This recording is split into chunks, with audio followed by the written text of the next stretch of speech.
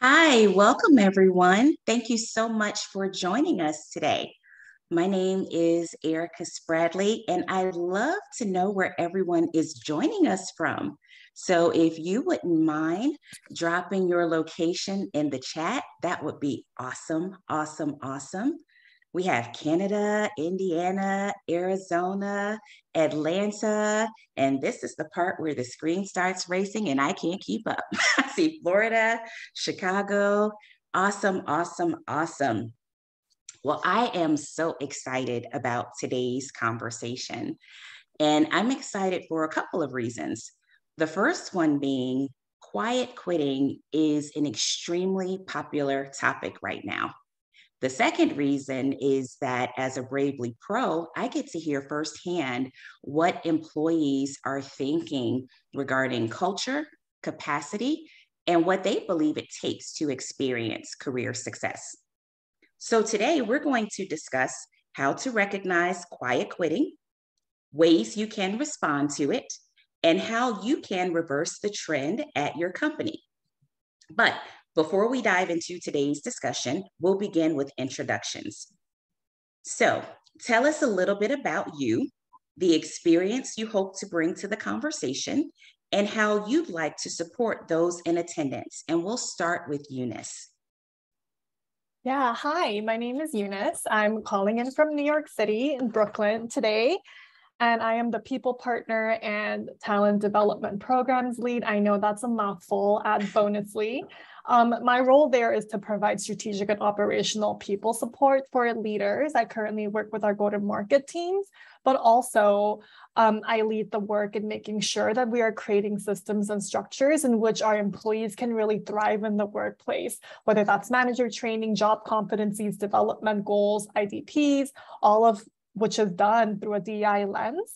And I really see the value of all of this, I see how the lack of this, right, really leads to quiet quitting. And I think that's something that I would love to discuss with all of y'all today, which is a rather self-selecting group. I assume all of you are here because you all want to think about the ways in which we can proactively think about our employees who are withdrawing in like the quiet quitting fashion, right? I'm going to stop there. I would love to hear from the other panelists too. Thank you so much, Eunice. Matt? Yeah, thank you, Eunice. Hey, everyone. My name is Matt Faden. I'm a people ops generalist based out of Philadelphia, PA. I'm really fortunate to be working with Guru. And in my role, I'm lucky to be part of the team that manages employee experience here. Some of the individual tasks that help us achieve that goal from a people ops perspective are working through our benefit offerings and rolling out open enrollment. I'm fortunate to be working through people analytics and performing various engagement surveys with our population and organizing follow-up, and overall ensuring that our values practice is acknowledged through things like values in action at our company town halls. I'm really hoping to share a lot of the best practices that I've learned at my time here in Guru and my career in people ops. And I'm really excited to bounce those ideas off Eunice, Erica, and Ariel as well. Thank you so much, Matt. Ariel? Hi, my name is Ariel Sedan. I am also a Bravely Pro, an executive coach. I work with employees at every rung of their career ladders to build more confidence and skills and leadership capabilities, and also a lot of sustainability in their careers. And so sustainability and quiet quitting are something that tend to go hand in hand. And I'm really excited to talk about it because it is a hot topic. That's why we're all here. And I'm really excited to see the questions that come up in the comments and experiences of all of the people who are watching today and in the recordings to hear how you're experiencing it, witnessing it, and what kind of perspective we as the panelists up here can provide, but also learn from you.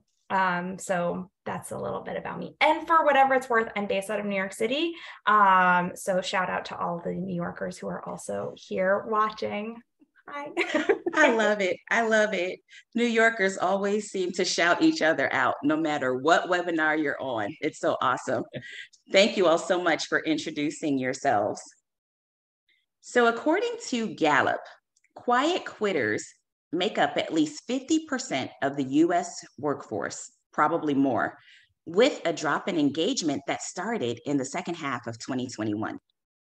So for the sake of today's conversation, I thought it would be great to establish a working definition of what quiet quitting is. Quiet quitting is the practice of reducing the amount of effort one devotes to one's job. It is employees working within defined hours, not extending themselves to go above and beyond. So my first question is, why is there so much talk about quiet quitting now? Is this new or more pronounced than in the past?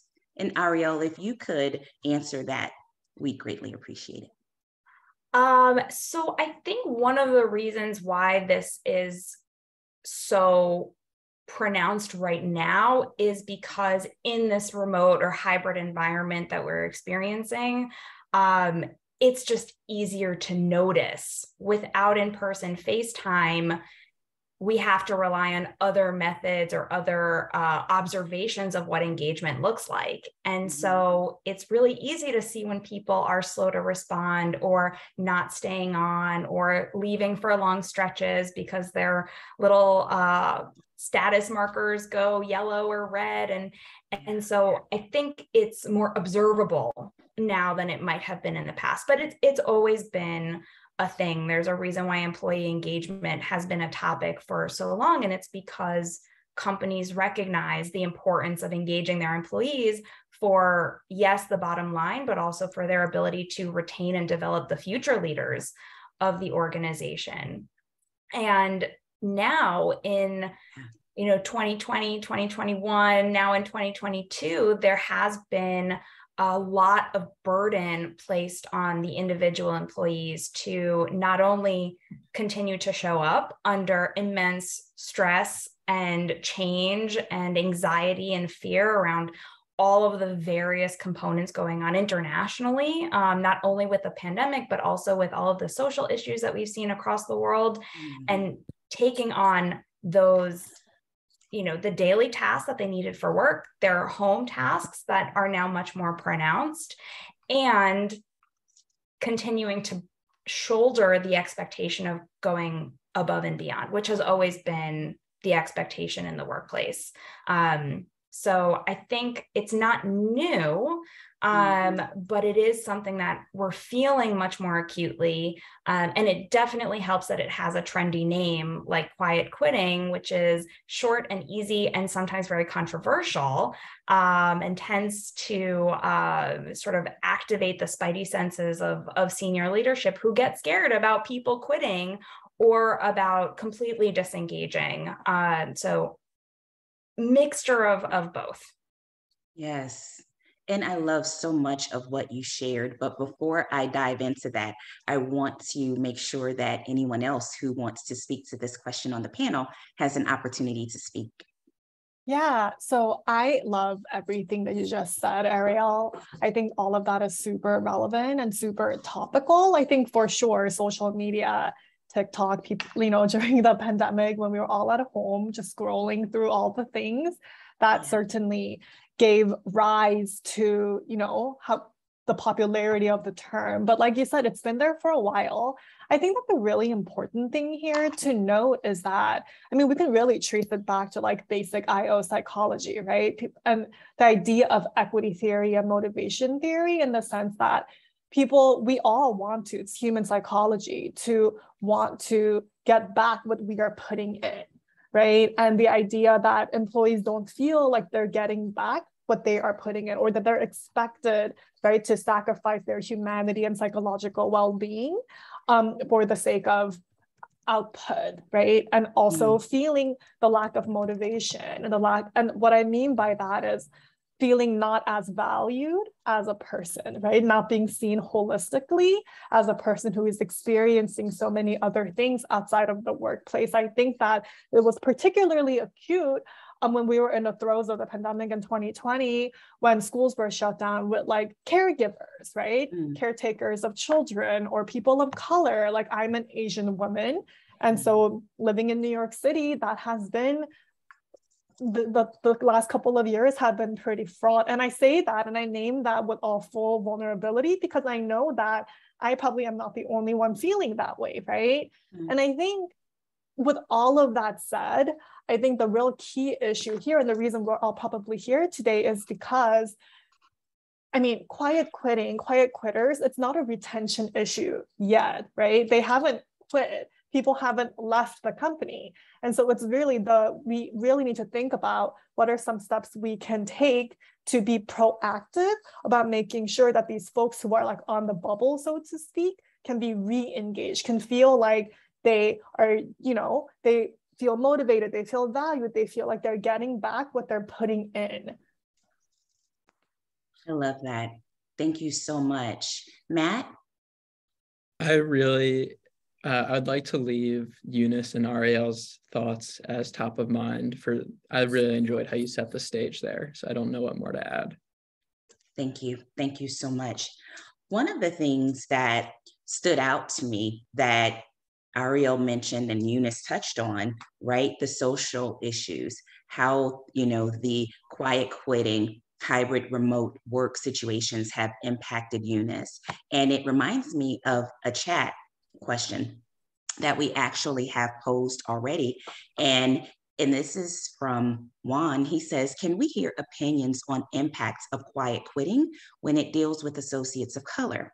I think there are layers to quiet quitting and it hits folks from different communities differently. So if anyone would like to chime in there or who has some thoughts, we'd love to hear it. Yeah, I'd like to at least kick things off if I can. And this is a really excellent question. Quiet quitting, in many cases, it's an indicator of people reestablishing healthy boundaries after going above and beyond in their work for far too long and not seeing a reward for that. People of color and marginalized groups experience this reality more acutely than others. It's just a fact. There's been decades of experience within these communities of seeing firsthand where a level of effort may not be matched at a societal or an employer level. But Eunice, Ariel, do you have thoughts on this?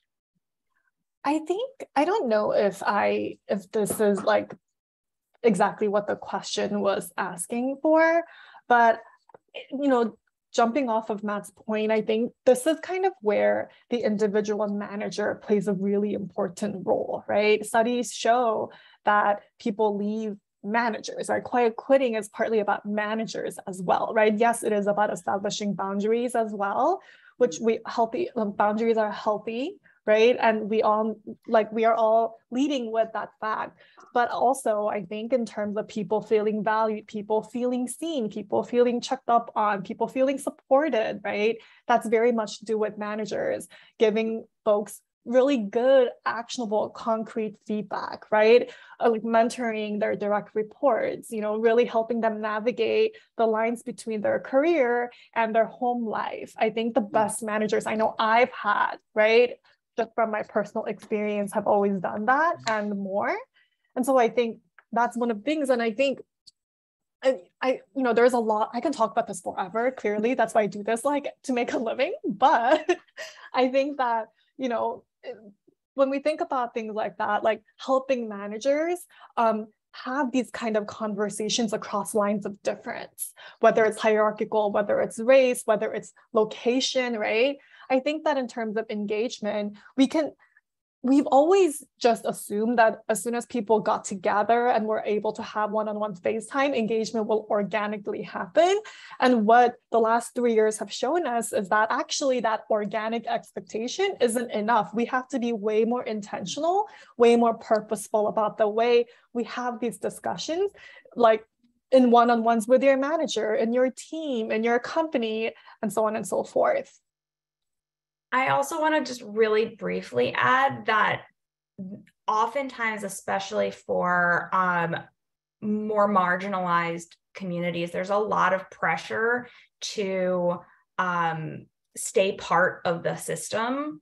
And oftentimes the ability to sit back and not push yourself and not buy into like the hustle culture and really like go above and beyond, that's a luxury that a lot of people don't have, whether it's because of the color of your skin or where you're from or your financial comfort and stability. And so the ability to partake in quiet quitting and disengaging isn't an option for everyone. It also is industry dependent, right? Nurses during the pandemic and doctors couldn't just say, oh, I'm only going to work my shifts and nothing more, and I'm just going to show up and do the bare minimum. They went above and beyond every day, not only because they are bought into the mission, which of course they are, but also because they didn't have a choice. And what we see in those kinds of industries in the post-pandemic or, sort of downtrend of the pandemic is that there is a lot of turnover.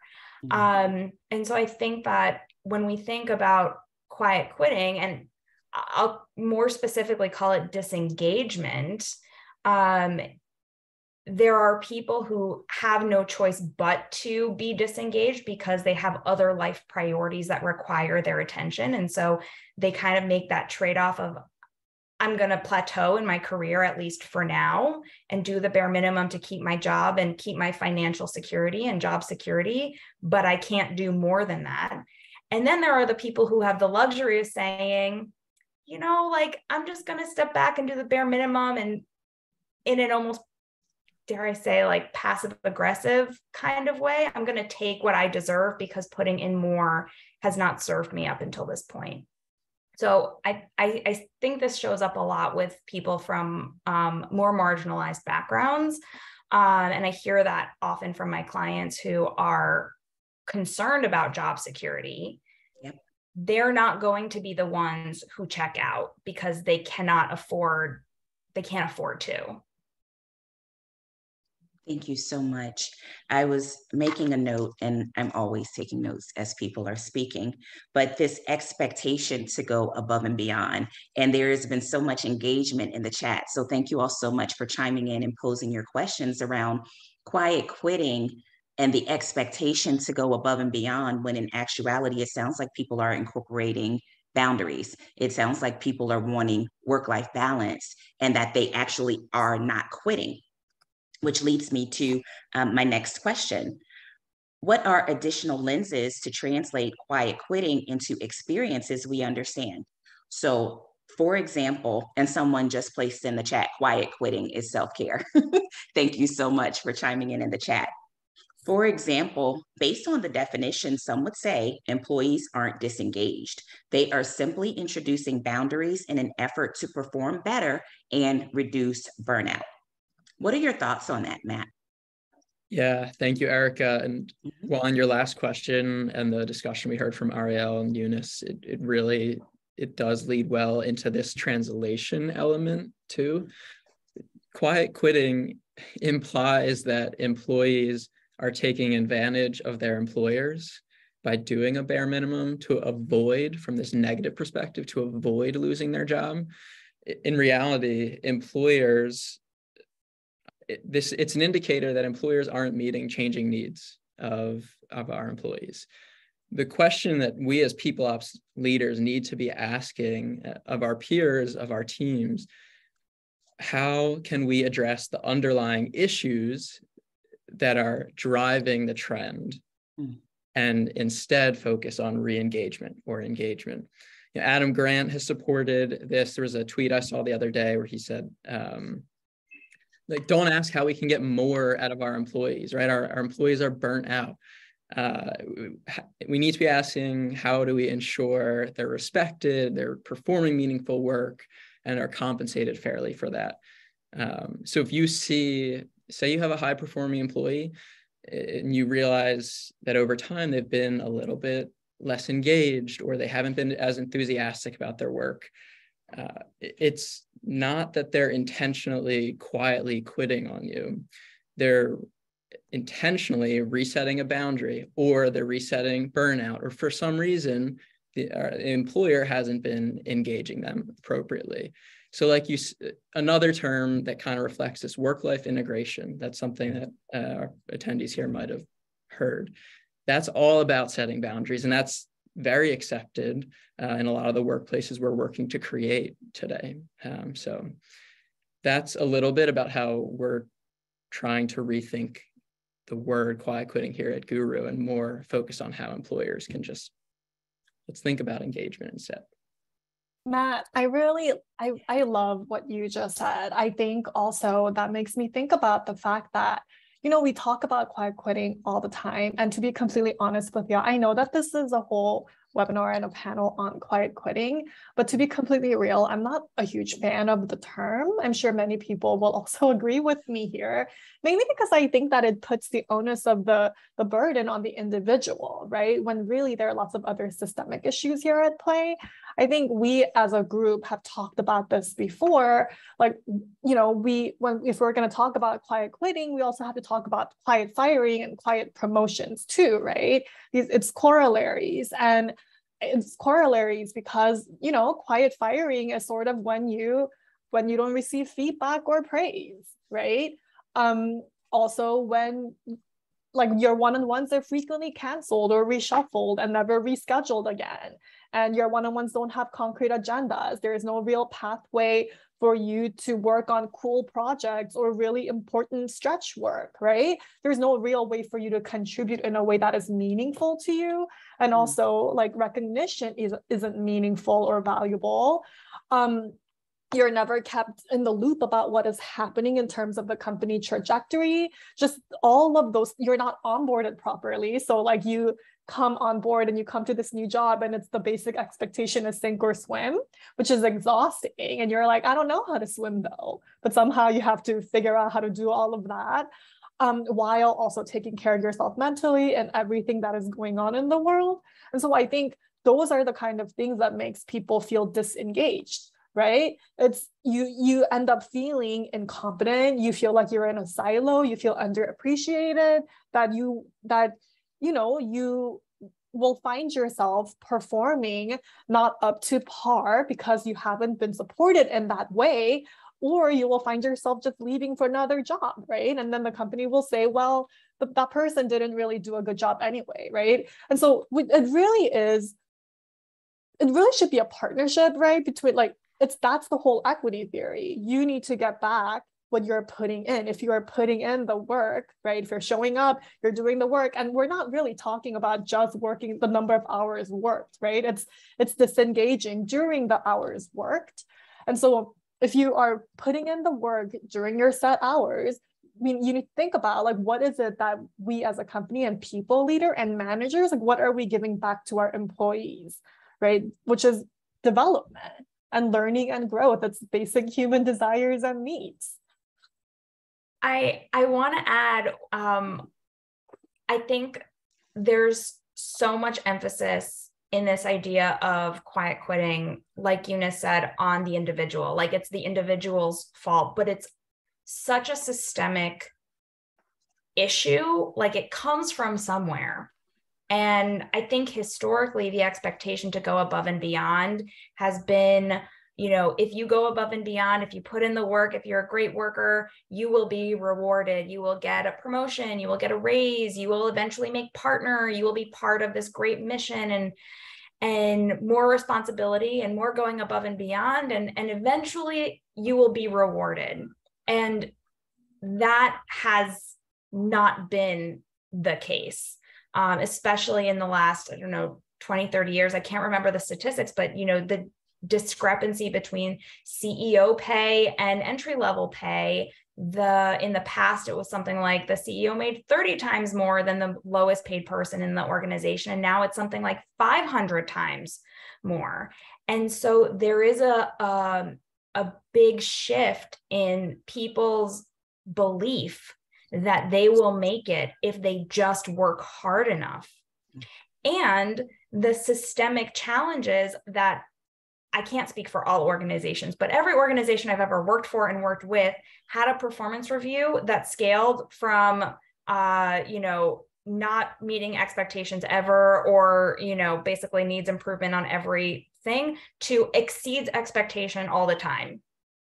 Well, if we're all expected to exceed expectations all the time, and that is an organizational expectation and requirement in order to be promoted, if you don't get 5s on everything, you won't be promoted.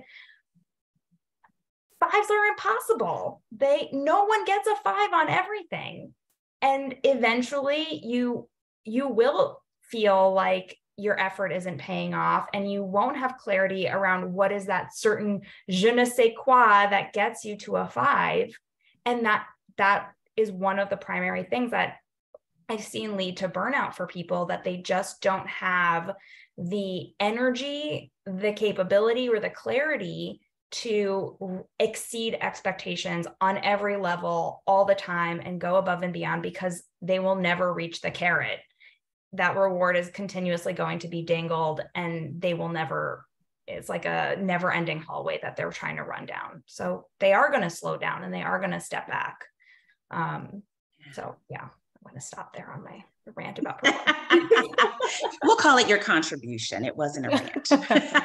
Thank you so much for sharing and listening to you all, and seeing what's happening in the chat and the questions that are coming in. And again, thank you all so much for being so engaged around this topic. I can't help but think about some of my experiences, not only as a coach and a consultant, but also as an employee who left their full-time job during the pandemic. And I can remember historically that the reward for doing great work was doing more work. And then the pandemic hits, and now we're talking about burnout. We're talking about this new normal. So we looked at different definitions of how we could define normal. But I just wonder, and I'd love to hear from the panelists around this, do you feel that employers and companies have redefined the term engagement based on what has happened over the last couple of years? I actually don't think that companies have defined what engagement looks like at all. Not before, and certainly not now. I don't think that, I'll say it differently. I think that companies know that they want engagement, and I think that they know that it's important to prioritize and to work on. Yes. But I don't know that a lot of companies have baselined what that actually looks like in practice, and what are the markers of engagement. What do employees who are engaged look like, sound like? How do they show up? What qualities are they bringing into their conversations? What kind of projects are they working on? What is the development pipeline? I don't know that a lot of companies have done that initial baselining. So if the expectation is to go above and beyond all the time, then that probably also pertains to engagement, with no clarity around what those metrics actually look like in practice. And so when an employee becomes disengaged, it might just be relative to where they were before, rather than based on objective markers or objective KPIs that they can call out. So I think that's something that a lot of companies can take on as like a takeaway or action step, to say, okay, well, let's assume we're starting from scratch, and we want employees to feel like they're part of this culture, like they belong, like they're engaged, and they're part of co-creating our future, and can eventually become leadership of this country, of this company. How do we know who those people are? What are the markers? What should we be looking out for? What should we encourage? And how do we develop structures and scaffolding and pipelines to create more of those qualities, and bring in more of those people who will sort of self-reinforce that engagement? And Ariel, I agree with you. There are tools that individual companies are doing well, but at scale, there are so many indicators that we're not engaging at a level that we need to right now, and not meeting the changing needs of our employees. Slack's Future Forum, their think tank, for Q3, so the last calendar quarter, the percentage of desk workers in the United States who are feeling burnout is 43%, which is a huge increase. So some of those indicators are just continuing to go up. So individual companies, for sure, some are doing better. At scale, there's a lot of work to do. So thank you, Matt. And I was going to say, I see you nodding, Eunice. Did you have something, or was that just an agreement? Well, I agree with everything that came out of this panel. I will say, I think that, I mean, I don't know if I'm like stepping all over like what the next questions might be, but I think there are definitely steps that people can, like as people leaders and companies can take. I think I saw something in the chat about individual managers and senior leaders feeling burnout too, and also quite quitting as a result as well, which I 100,000% agree with. I think that it has to be, I mean, I used to work in the public sector before. We used to call it grassroots and grass tops, right? It has to come from bottom up and top to bottom. It's both things at once.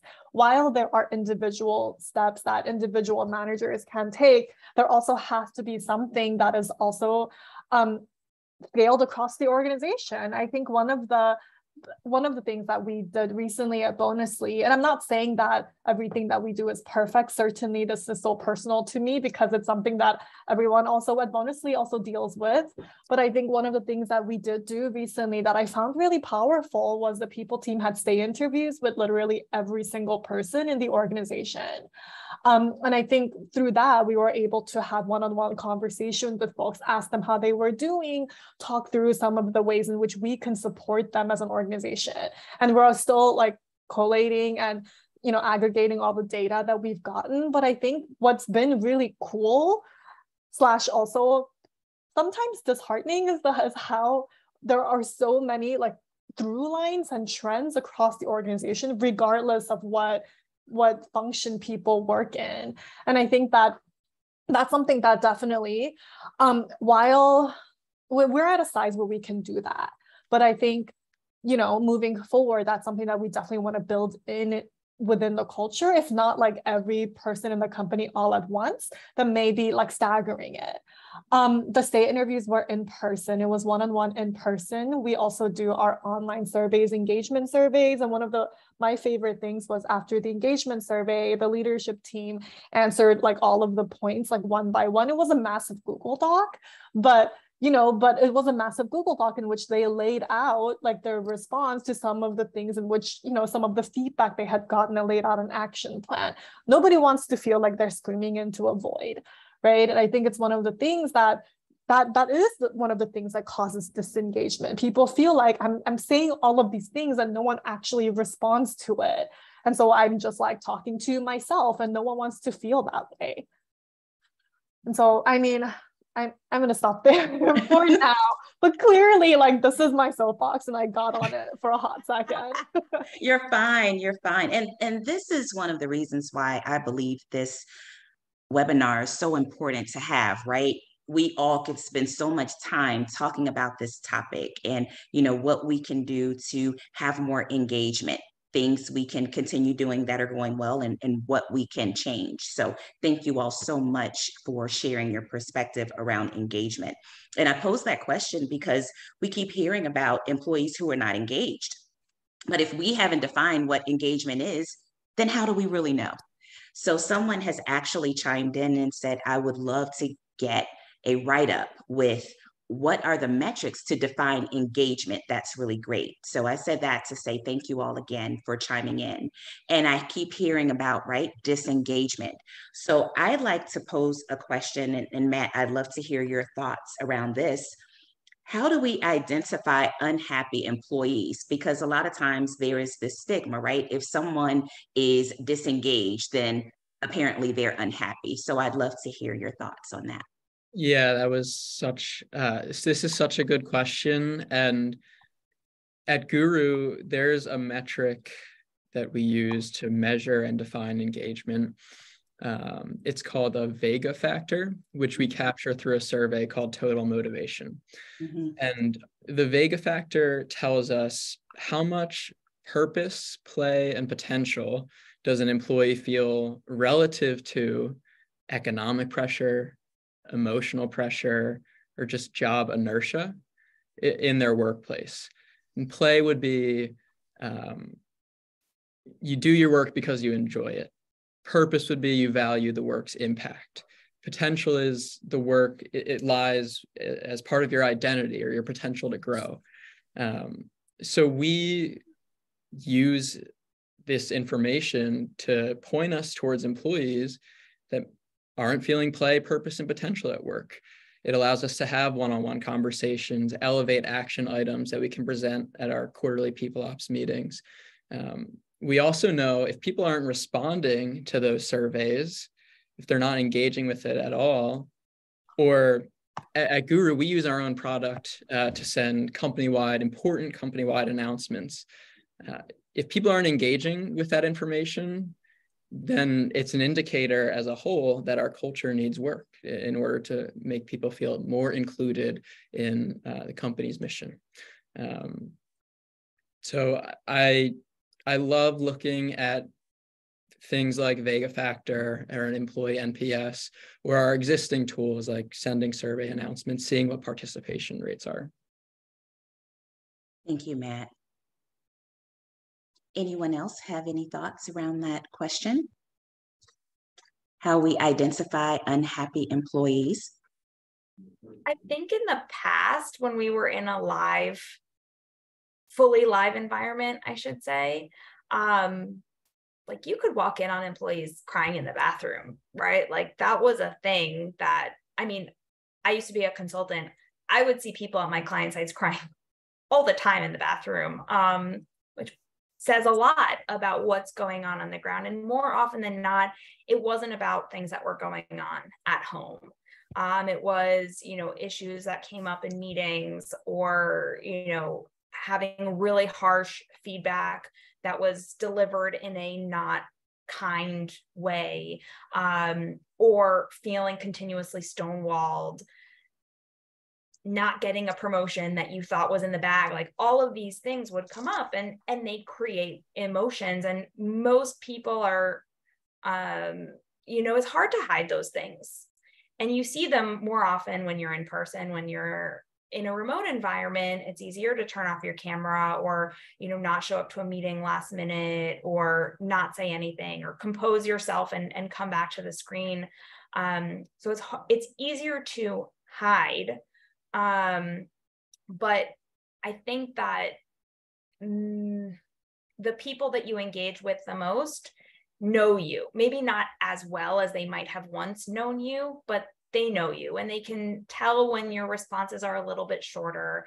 Your manager can tell when you're just sort of checking things off in a one-to-one and not really there and engaged and excited.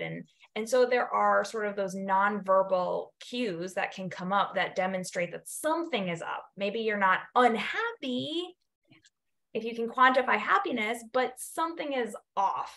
And so we have an opportunity then to think about, okay, well, if something is off, then how can I, as a teammate or as a manager or even as a direct report or just a human being in a meeting with somebody else, call it out and say on the side, hey, I see that something is off. Do you want to talk about it?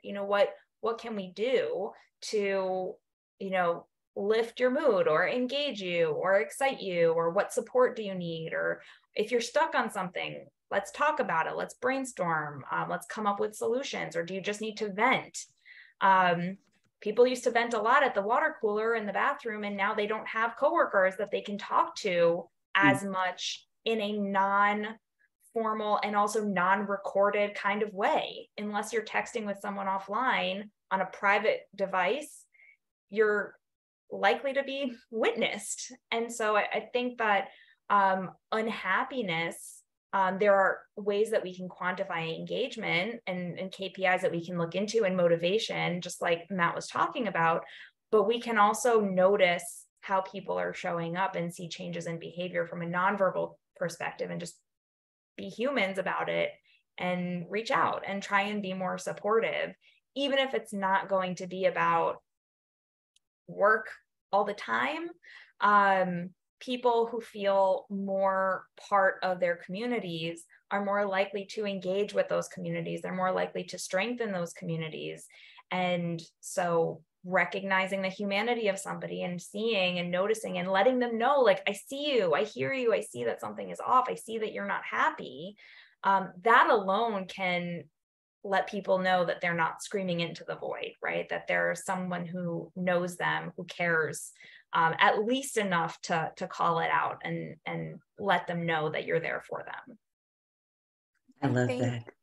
Oh, sorry. No, go ahead. You think? Oh, I was just going to say, I think this circles back to, for me, this is like a full circle moment, because I think we can't fully expect technology, right? Surveys that we take async to tell us all the things we need. It is a combination of both quantitative data and qualitative data, which I think brings me back to the point that I think was my first point, which is that all of this, particularly in this remote hybrid work that we live in right now, in this messy times, we need to be more purposeful and more intentional about communicating. I think somebody mentioned earlier in the chat about making sure that companies understand, like, what are the expectations for communication. One of the best things that I saw recently, and later I thought to myself, that seemed so simple, which is to map communication channels across the organization, just because sometimes people feel lost because they don't know how to ask questions, or they don't know where to ask questions or who to ask questions, right? Just little things like mapping communication channels, the expectations for communication can be so powerful. And also in making sure that we are creating spaces in which people can gather across lines of difference. I think I saw things about generational differences on here. And I think part of that is via communication as well, right? I think generationally people, I mean, I'm a millennial, and so I think it's one of those things where different generations have different values or things that they grew up with. And I think that that's all totally fine and valid. But the idea is, you know, we need to be able to share it and talk about it with each other. And that can't happen in this world, like in this remote hybrid 2022 world that we're all living in, without some kind of intentionality, even though that might seem really difficult at first, right? I love it. Thank you. Thank you. Thank you. Thank you. I want to ask this question, and I know that just based on what I'm seeing in the chat, the conversation we're having, the questions that are being posed, what is it that companies can do to keep their employees engaged and feel valued? Eunice? Yeah, I think we've all three of us have talked about this and in various moments throughout this entire panel. But I think to sort of sum everything up, for me, it's really empowering managers. Like, it all comes from empowering people, top down and bottom up, right? Mm-hmm. I think part of what we can do is empower managers. I think often part of quiet quitting, what that comes from is people feeling like they're being micromanaged or they're being surveilled or watched. And I think that comes about not because people managers are awful people. I think oftentimes, people managers have been thrust in this position where they are managing a team or managing direct reports without having been given the tool set, the toolkit they need to be successful at that job. Just because I was an awesome, software engineer, which I'm not, but just because if I was, right, and I became an engineering manager, that doesn't mean that I would be an amazing people manager. I think that's a whole nother skill set and a whole nother job. And I think part of quiet quitting comes from managers feeling anxious, right? They don't really know the do's and don'ts, right? They themselves have not been empowered to empower others. And so then they lean into what comes easiest, which is micromanaging, which is wanting to know what people are doing at all times, like that kind of stuff, and not trusting themselves, right? To trust their team. And I think part of what we need to do is empower managers to empower their team across lines of difference. I think another thing is really acting quickly, right? I think I mentioned what Bonus does about engagement surveys, and we did our stay interviews. I think I saw a few questions about the stay interviews. I'm more than happy to answer that specifically, like later down the road. But I think responding to those things, right, I think is really important. And also transparency. Like, I mean, that was part hand in hand with transparency. I also think there is a real difference between transparency and clarity. I like to think, I mean, this might sound kind of rude, but I think transparency is really like, it can veer into, I mean, like word vomiting, right? Just because you have a word salad about something doesn't mean that it's transparent. People really want to know, how is that relevant to me, right? It's not that folks want to know, like want to be in the seat of decision making all the time. They just want to understand the rationale behind it. So I think that's important. And also, I think the whole idea, I talked a lot about like manager training, but I also think developing individuals is really crucial. I think having individual development plans, one of the things that Bonusly rolled out recently were we call it job ladders, but it's really like expectations and competencies for every single role at every single level. And I think that clears up a lot of some of the concerns and questions about, like me being expected to do something that is, to quote unquote, way beyond my pay grade, right? And for me, having clear ideas of what I need to do and where I need to improve in order to get to the next step. I think that eliminates some of that subjectivity. I'm going to pause there, but truly I can talk about this all day and all night. Well, thank you. Thank you. You shared some great advice and points. I'd love to hear from the other panelists. I'm going to just jump in really quickly because I saw a couple of comments in the chat that I think are important to call out. And I agree with Eunice that so much of like addressing engagement comes down to managers.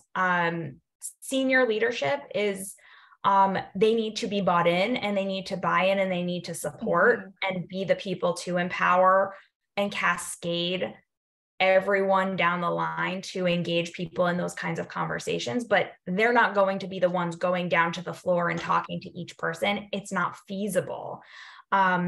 I think part of the challenge is that managers are also employees, and they're also burned out, and they're sandwiched between competing priorities. They want to manage their team, and more often than not, they want to do a good job. Whether or not they're equipped with the tools is another question, but they want to be a good manager. They also have expectations coming at them from the individuals, right? Help me develop, tell me what to do, give me guidance, show me the way, give me all of the insights that will help me progress. And they're also feeling the pressure from their managers and from senior leadership to produce, to meet those performance goals, to meet the output requirements, to meet the deadlines, regardless of whether or not all of those things are reasonable. And so they are constantly playing this game of tug of war between their own needs and desires as an individual, their team's needs as individuals and as a team, and their managers and the organization's needs from a performance perspective. And it is so hard to be stuck in that space all the time and to not have authority to actually enact any sort of change, right? You think about just salary conversations. A manager can't give a salary increase or a bonus without addressing it with his manager, with HR. They don't have the power to do that or to provide on the spot stay bonuses for most people. And maybe this isn't true across all companies, but more often than not. And so they aren't empowered. They're constantly stuck. And so they're also frustrated, and they're also at risk of leaving or disengaging. And so I think part of this conversation is also, how do we ensure that managers who are like our frontline in this engagement, I hate to use battle terminology, but like they're the front line. How do we make sure that they're equipped with the authority and the capability and the confidence and the trust of the organization and their leaders to do what will be right for the individual in the moment, so they can react to things in the conversation, on the spot, make sure that people can get the support that they need without needing to go now into approval loops and budget approvals and take things up the chain and lose the momentum and the trust of the individuals on the ground who are looking to them for guidance and for support and who want to be re-engaged, but just you lose steam along the way. So just, I think recognizing that managers are in a tough spot is also so important. And as senior leaders and as HR leaders, can we ensure that those managers are equipped with the tools and authority and capabilities to execute on re-engaging and continuously engaging employees in order to help the organization meet its goals as a whole? I'm really picking up what you two are putting down. There are so many factors that can influence whether employees feel engaged. Benefits, your hiring practices, how you develop your culture. But I love how you two have both talked about how we organize our communication and where we find information, and how we tool employees to actually solve some of these problems for themselves or in conjunction with their managers. One of the top indicators of burnout is lack of access to task-critical information. Guru happens to be solving this. It's a tool to provide trusted, task-critical, transparent, non-food salad, non-word salad information into the hands of anyone at your company. There's our amazing community operations team. They're working to address burnout indicators from a remote-first world. They have partnered with an org called Marco Experiences to provide remote-first events that can engage people no matter where they are. Things like trivia, little parties, escape room type events. The biggest thing that Guru is doing, our objective number one for our company, is employee engagement and making sure that we are reaching certain metrics from our Vega factor, from our ENPS surveys. So Eunice, I think you also talked about it. It has to be top down. You want to be able to point to something so important to the foundation of the rest of your productivity at work. And at Guru, at least, OKR1 is having an employee population that's engaged. Awesome. Thank you all so much. I'm sorry, Eunice. I saw a question here that said, name some tools that will give managers the ability to grow. Hold that thought. Yeah. Hold that thought. I saw that too. And we only have a few minutes left, and I want to make sure that I capture something else that is the message above that. And it's to learn about how to increase happiness and meet the needs of your employees. Check out Bravely's blog, The Workplace Happiness Revolution. And for those of you who have posed questions in the chat and the Q&A, thank you so much. We do have a few minutes remaining, so if you wouldn't mind posing questions in the Q&A, that would be great. We'll get to as many of them as we possibly can. And before we get to the one that you were about to read, Eunice, there's one that I have been wanting to ask that someone posed earlier. And I don't know if it's the same person because it was anonymous, and then it came back and was like, can we get to the to this question? So it might be the same person. I definitely want to get to it. And it's, how much of this do you feel is perceived as a generational gap? And this is to anyone on the panel who wants to answer, excuse me. It says, our generation worked 12-hour days because we had to. This new work generation just doesn't have the same work ethic. I've heard them all. So anyone who wants to speak to these generations in the workplace and how this impacts quiet quitting as she jumps out of her seat. Yes, thank you. I love this question because it is so, I think the generational differences account for a lot of the frustration around the terminology. And one of the things that I hear a lot, especially from clients who are in more of like the, say like traditional industries, accounting and professional services, people like non-tech, the non-tech world are facing this a lot because a lot of the leadership is older, typically male, comes from this, I worked, I was up at 3 a.m. with the cows, in the factories with my clients type of mentality, which is super, super valid. The transition that I think has been happening over the past 20, 30 years has been in a couple of different areas, right? One is the divide of labor, primarily in the home. So for a lot of the older, predominantly male leaders that I hear these kinds of things from, young people these days, they're lazy, they're entitled, they're ungrateful. I hear this a lot. But a lot of those folks had people at home supporting them, taking care of the kids, being the ones to pick up the kids from school, making dinner, cleaning the home. They had someone at home, whether it was their partner or home help or teachers and after school activities and all of these systems that they were able to build for themselves that took care magically of all of these things that they didn't need to take on the mental load for.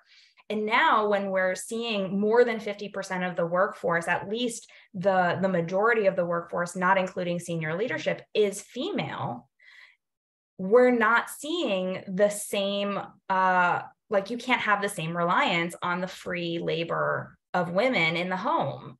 And so, yes, people have different priorities, and younger generations are prioritizing their careers, and they're prioritizing building up their financial resources and financial independence and education and professional development over starting families earlier. And we're seeing that pretty much across the globe as a trend. And yes, that means that they have less time and resources and energy to allocate. So I think part of the question, I think I'm sort of contradicting myself a little bit, but I'll clarify. One is there are more women in the workforce, but now that people are both genders or all genders are in the workforce, now people need to also shift their priorities outside of work and be available to share mental load and share responsibilities across all aspects of their lives. And I think the ability to reprioritize is the thing that's leading to this generational divide, that older generations either they didn't have the luxury a lot of times to reprioritize, and they had support in different ways that this generation has less of, or they're more willing to compromise and make those kinds of trade-offs. So I think, that's kind of like a surface layer of the generational issue. But if Eunice or Matt, if you guys have any other thoughts on the generational divide, I'd love to hear from you guys also. I mean, briefly, I saw Kate in the chat she feels like she's acting as a translator between generations. That's exactly what it is. Culture Studies, Anne Helen Peterson has an awesome perspective on this. I recommend you check out her blog on quiet quitting. And I'll leave it at that. It's hard. I know.